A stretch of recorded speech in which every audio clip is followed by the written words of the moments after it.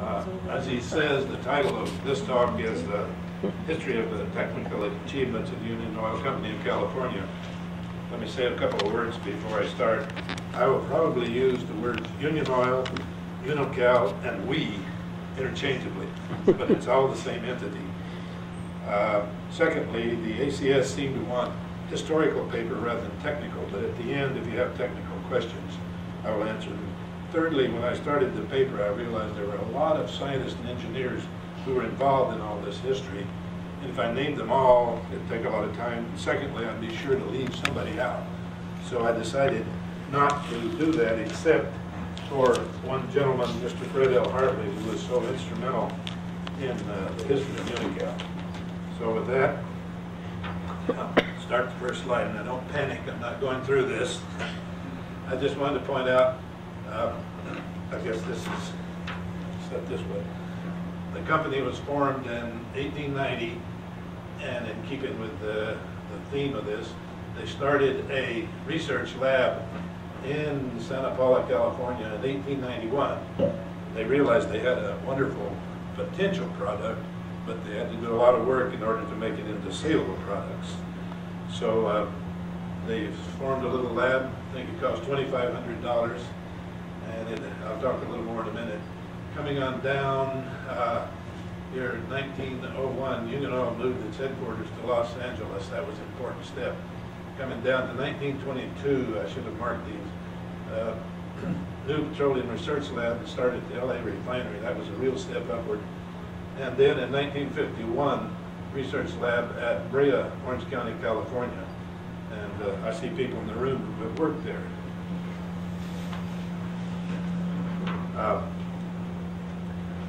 I mentioned Mr. Fred L. Hartley.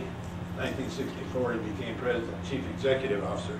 He had worked at the refinery in a high capacity and was transferred to the research department and actually became director of research, which was fortunate for us because that made him realize the importance of research. He came through the chain. Then I'll come down here to 1983. That's where the name Unocal came from, when a raider came after us and we had to incorporate and start fighting. 1990, we had 100 years.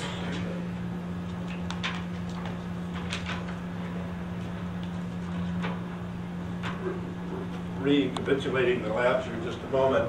1891, Santa Paula, we just had a counter, glass bottles, test tubes, a burner, and a microscope, the minimum for studying this strange material. In 1922, we had small pilot plants, heavy on analytical test development because the standard tests were not in the text at that time. 1951, the Brea, California complex started, a wonderful place. They could duplicate any working problem in the field. This Friday at Brea, they're celebrating their 50th anniversary of the opening of that facility. Ultimately, there were 1,000 people there, and we named it Science and Technology, and then finally, as a vote to Mr. Hartley, we called it the Hartley Research Center. That pleased him. We told him we voted on it. He wanted to see the tally. This is a picture of that research facility taken many years ago. When it was built, it was out in the boonies, so to speak, and there was a rotating neon light around that 76. And at night, when the pilots came in, commercial pilots came in from San Francisco and Denver to Orange County Airport, that was a beacon. And as the houses built up, they complained about the flickering in their bedrooms at night, so it was shut off. Immediately, the commercial pilots complained. They had other means of navigation, of course, but it's nice to have a beacon that you can rely on. Union Oil Company of California was what we call an integrated oil company. We did all four of the functions: exploration, go out there and find it; production, pipeline; refining, and marketing. On chemicals, we had agricultural, that included fertilizers and crop protection, polymers, hot melts, lots of solvents. In the minerals, we were into molybdenum, niobium in Brazil, lanthanides in California, and for a while, uranium and coal. Many of the petroleum companies got into these other minerals, and I don't think anybody really succeeded. It was not our knitting. Here's Mr. Hartley. He's known as Mr. Union Oil.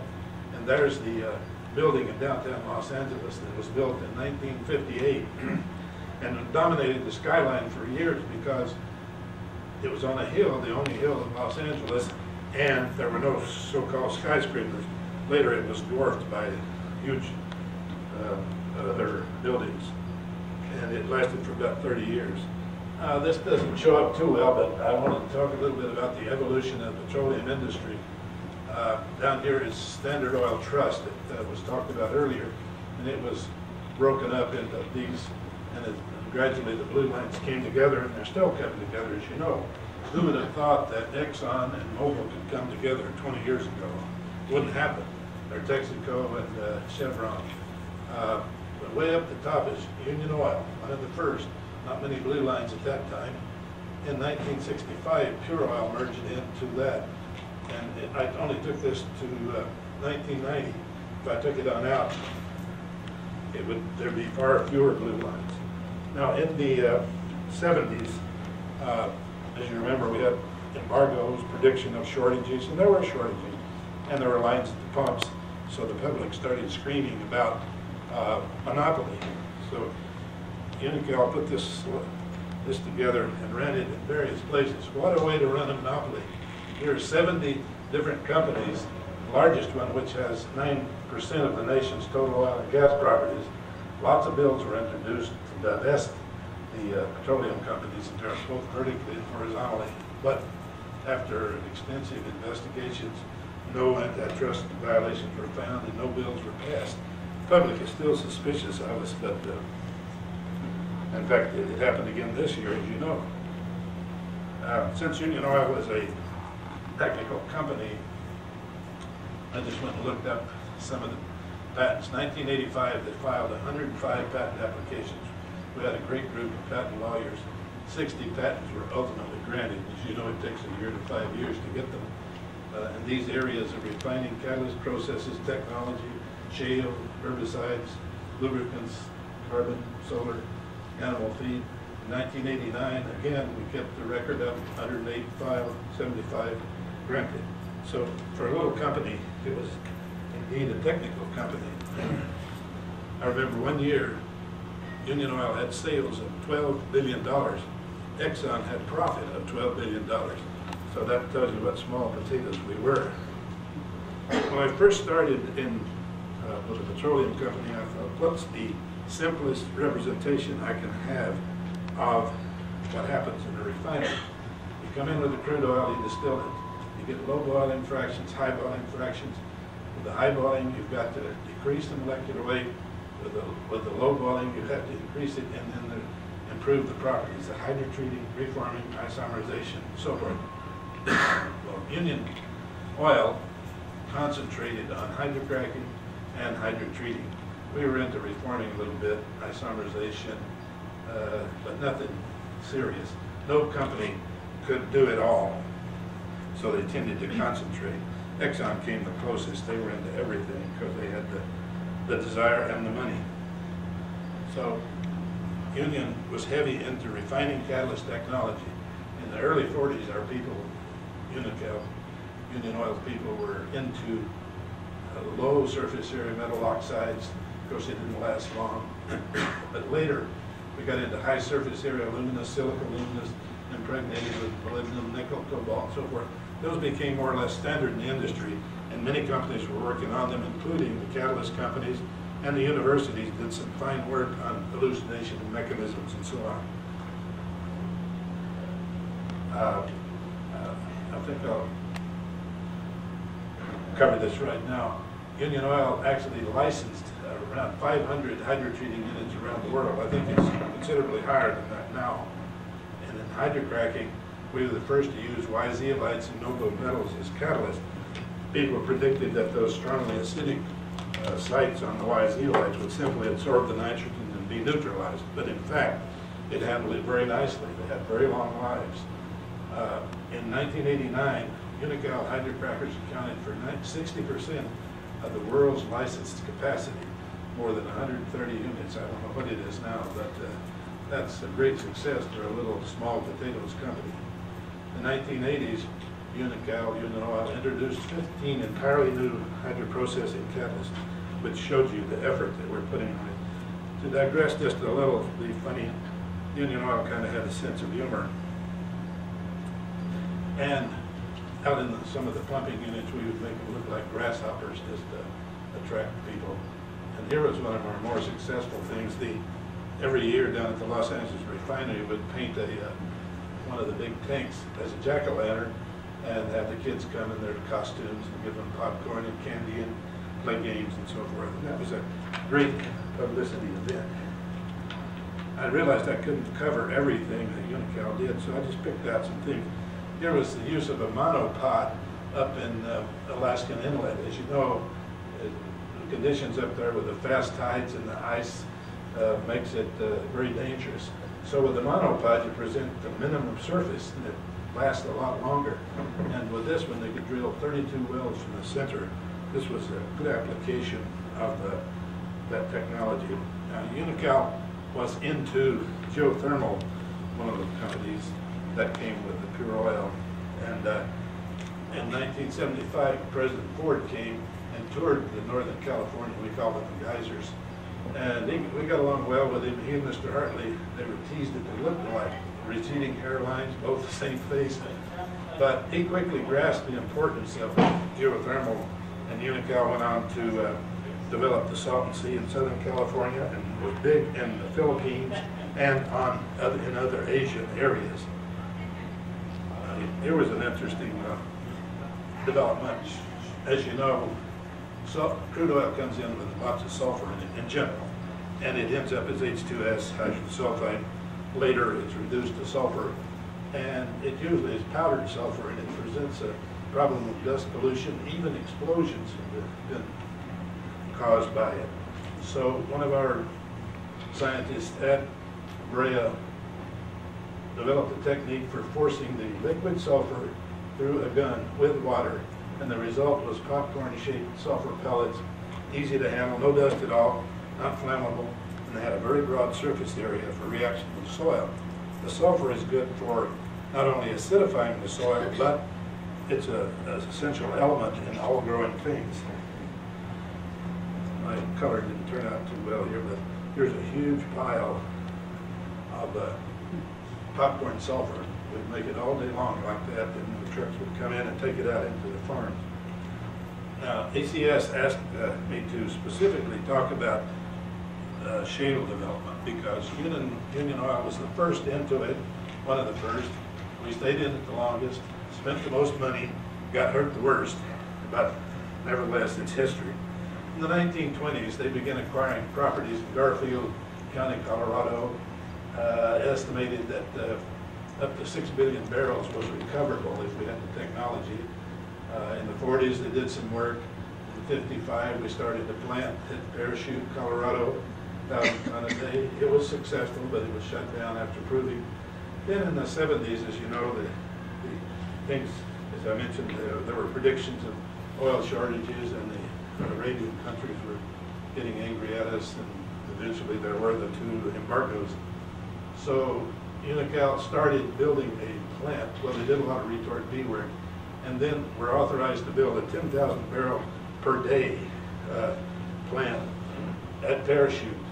It was a big deal. At one time, 1,700 people were working there. The plant started up, or construction was completed. It took about a year to start it up, and it was successful technically, but in the meantime, the price of petroleum was coming down, and we realized that it was not going to be viable economically. But we worked on it a few years and finally shipped Syncrude to Chicago. I'll mention what that is in a moment. But I mentioned Mr. Hartley. When he came in as head of the company, he felt he'd been given a legacy of reserves of petroleum, and that would be used up during his tenure. And he wanted to leave a legacy for whoever came after him, and he was sure it would be oil shale. Well, he went to his grave not realizing that, but on the other hand, it may come true yet.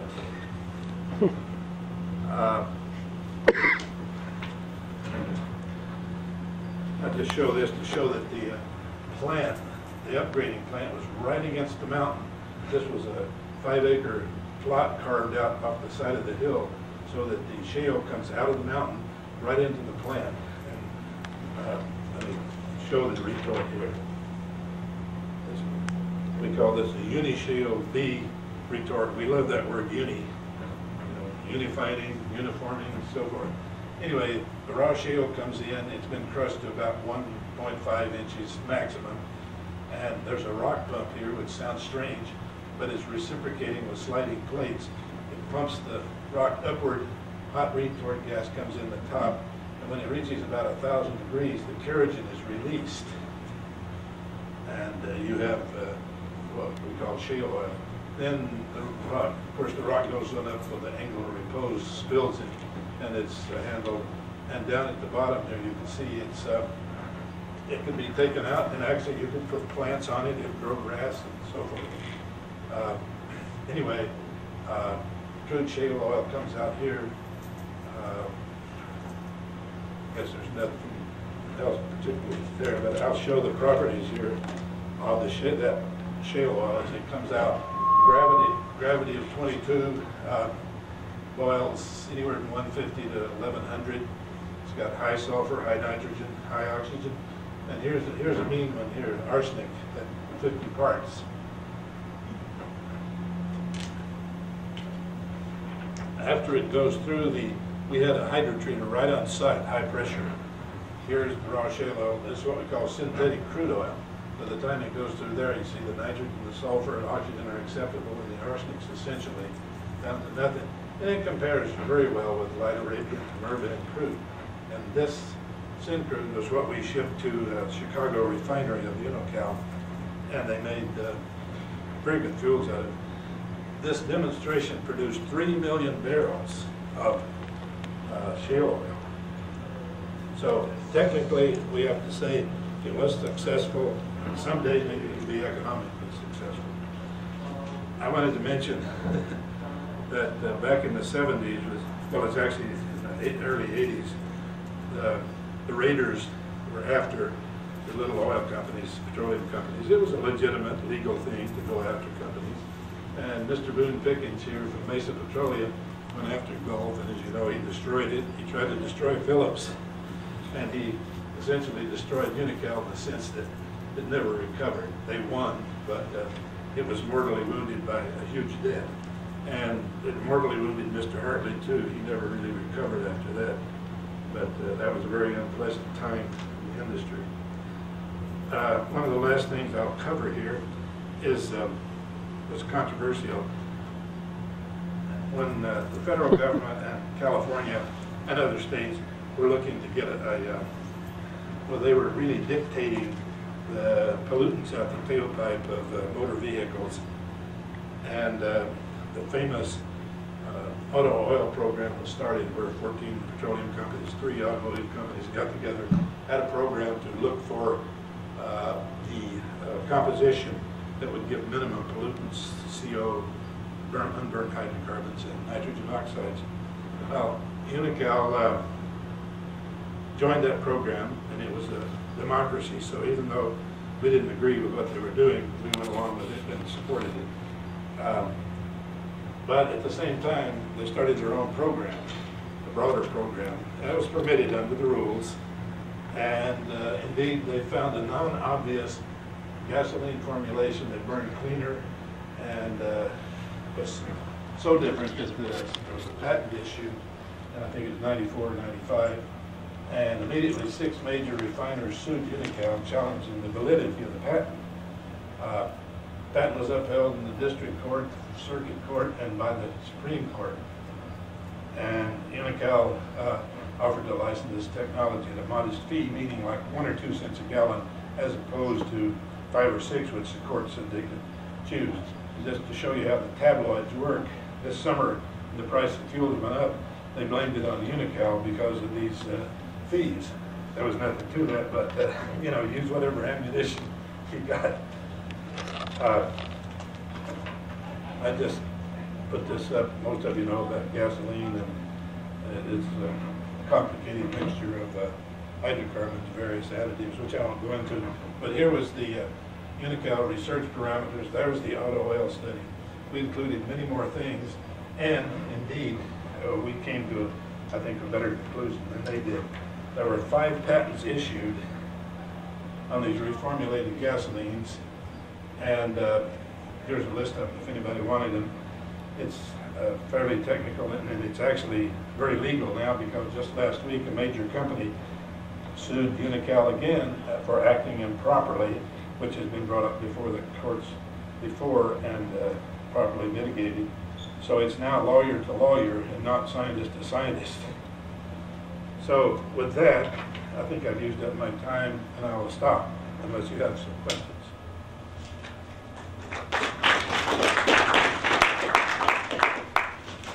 Any questions?